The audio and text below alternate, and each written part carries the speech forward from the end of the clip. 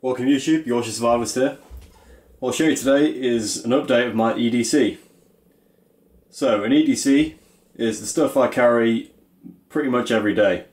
I won't carry all this every day because it's very flexible and depends on what I'm doing that day, but 90% of the time this is the stuff I'm carrying. So starting from basics, I've got my wallet here. This is a Ted Baker wallet. In there I've got all the usual sort of IDs, debit cards, credit cards, and a bit of cash. Moving along, we've got my SwissChamp Swiss Army knife, which I carry most of the time. I've never found a job that hasn't really been up to that I've encountered during a normal day, so that's pretty good. I keep that in this Leatherman pouch. And in the side of the Leatherman pouch, we've got a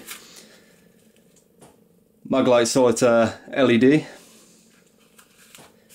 On the other side, we have a true utility telescopic pen, which I thought was pretty cool.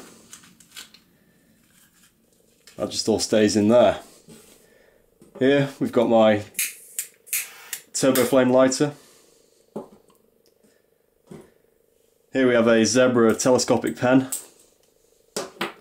This is just a plain old notebook. Over here we've got my keys. On there I use a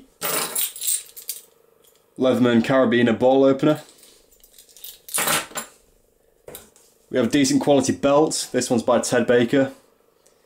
It's very helpful for just putting your equipment on, especially the knife.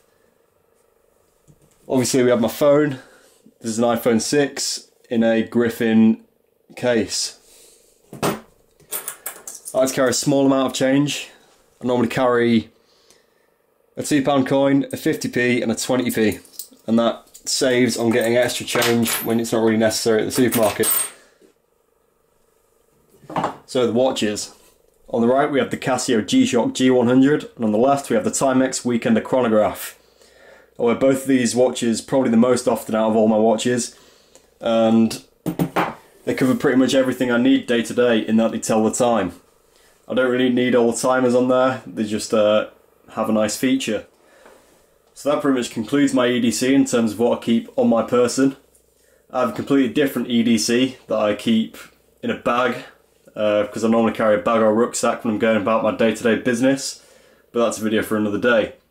Thanks for watching YouTube, see you on the next one.